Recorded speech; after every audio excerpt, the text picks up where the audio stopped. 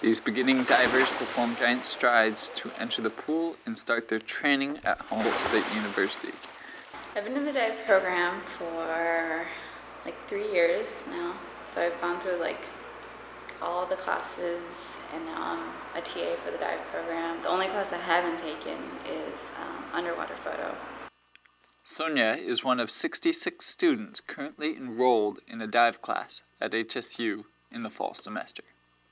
During the fall semester, we offer the beginning scuba diving class, the scientific diving class, and we've also been offering a leadership diving course. In the spring semester, we do advanced diving, which is the NAUI Master Diver certification. We do beginning again, so we have kind of a larger pool of beginners to feed into the upper classes. And then we also provide the DAN oxygen provider, is a required certification, teaches them first aid for diving emergencies. The class that really opened doors for me was a scientific diving class. In 2007, Sonia received an internship studying kelp for the National Science Foundation. That internship led to 2 others, plus a job offer. Really, hands down, if you ever want to get certified, go through the HSU dive program.